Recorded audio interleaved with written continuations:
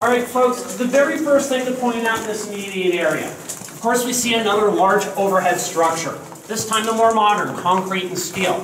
So this is the second vein of coal that we're crossing on our walking tour. We actually have one more to cross through. Now, if you're curious to the names, the previous one is the Orchard vein. This one where we're standing now is the Primrose. The one that we crossed through in the back of the vein is actually named the Diamond vein. Now, a little quick disclaimer, no anthracite coal will not ever turn into diamonds. Even though they both are primarily carbon, it took a very different set of circumstances for them each to form, and they have a very different crystalline structure. It's kind of hard to burn a diamond if you've ever tried. All right, so now we'll find a lot of very unique pieces of equipment while we're inside this mine. And the first I'll begin to cover is a small four-wheeled cart beside me here. Folks, this is what is known as a Go Devil. Now, of course, when it was in operation, it wouldn't have been staged nicely like it is here today. It would have been riding on the floor in a set of tracks. You may have noticed those tracks as we were walking up to this point. A narrower set inside of the ones that we rode in on today, folks. Well, they're the tracks for the Go Devil. Riding there, this worked on a counter pulley system.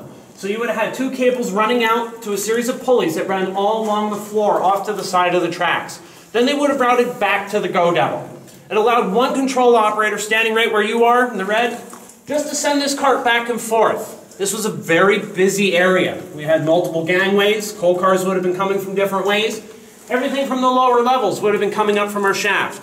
Everything from further back on our first level also would be coming just rolled through those cages on our shaft. So as soon as the company could figure out the technology for a Go Devil, well, it eliminated the mules in this immediate area completely. You see, it's kind of difficult to explain to an animal. This area is busy. Pay attention and watch out.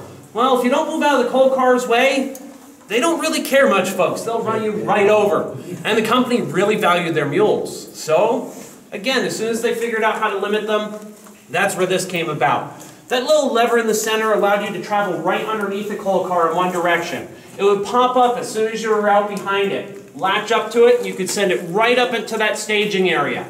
Now, once you were down there, you simply just had to change direction. Come and pick up your next car. Now we just have one man down our staging area, picking up and dropping pins, linking all the cars up. It was very much like an assembly line production here, folks. You have one person doing one job and we keep moving down the line.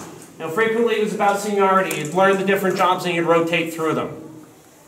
Now, this Go Devil here, just like many other pieces of equipment, were originally powered by steam prior to our modernization. It was that modernization that brought the electric equipment that we see resting here to this very day.